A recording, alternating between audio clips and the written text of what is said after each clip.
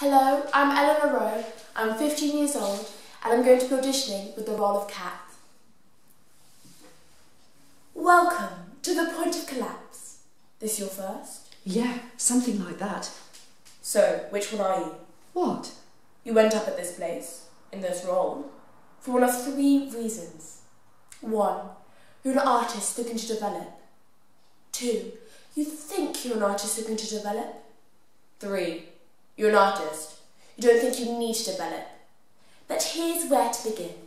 I want to do my own thing. So you're number 3? No, This is corporate, and you're type 3. This isn't the creative fucking integrity here. This is where it dies. I can still do creative. A chance for networking. Nah, this is where we sit and watch it decay into nothing. It's the same fucking story. The naive creatives that have yet to realise they conform to type. And the type conformists that have enough sway to do their own thing but have lost their creativity. And us? The non-starter who walk through the door with a fitted suit and a tight bun. What do you mean? You should probably do a bun. It's a personal image choice, like him. He has an image consultant. Give him a fucking beanie synonymous with an image on his head.